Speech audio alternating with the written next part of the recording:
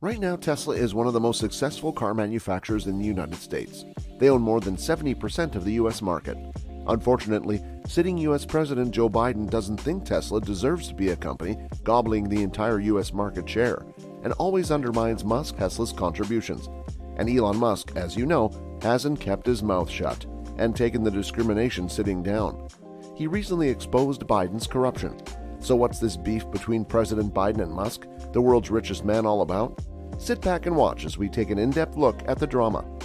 There's a Cold War brewing between Musk and President Joe Biden.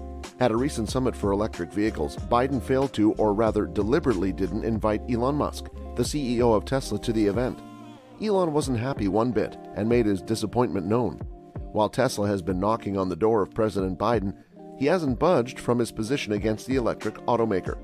President Biden recently came up with a deal where he proposed that EV tax credits will be distributed to union factories unequally. Tesla is not part of these union factories at all. One may easily argue that there is no need for a company the size of Tesla that doesn't need the government to help them in its operations. However, such an exclusion looks pretty irregular. Yet Biden is making these decisions arbitrarily, and the transparency behind these decisions is also questionable. Joe Biden does not at all recognize the contribution that Elon Musk has made to electric vehicles. Considering Elon is someone who doesn't shy away from confrontation at all, and in his time on Twitter, Elon has gone after anyone who has not recognized his efforts or become an obstacle in his path. Now, when Tesla wasn't invited to the EV summit in August last year, Musk soon went to Twitter and posted a tweet stating that he found it odd that Tesla was not invited. Biden also credited Mary Barra, the CEO of General Motors, who has been instrumental in the evolution of electric vehicles, as the first ever woman who has become the CEO of a Big Three automaker. This is an exclusive group consisting of General Motors, Ford, and Chrysler, whose hegemony is being put to the test by the Elon Musk empire. He referenced a Zoom meeting that he claimed that included significant business leaders and many labor union representatives.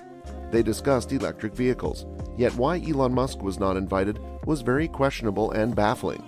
It wasn't long before Musk sprung into action.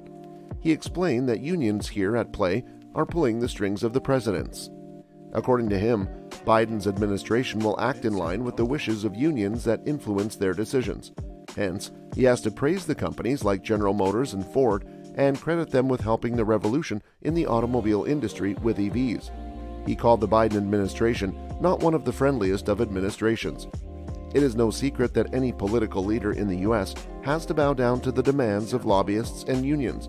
This is because they are used to impacting political leaders by offering funding for elections and other mass campaigns made to the mass public. These companies, such as General Motors and Ford, have been using lobbyists for a long time to help create favorable decision-making from the political administration in the country. Union for Auto Workers, known as UAW in short, is one of the biggest automobile workers' unions in the country and a favorite of the government. They charge 1.44% of their members' salary as a membership fee. It makes for a significant contribution from their members to help the growth of the union. Recently, a federal investigation has turned up where 12 UAW officials, including 4 former union presidents and 3 Fiat Chrysler employees, have pleaded guilty to various charges. In one of his tweets, Elon Musk claimed that his company has no issues with voting into the union any day. However, in the same breath, he tweeted that they require union dues and deny stock options for pointless reasons.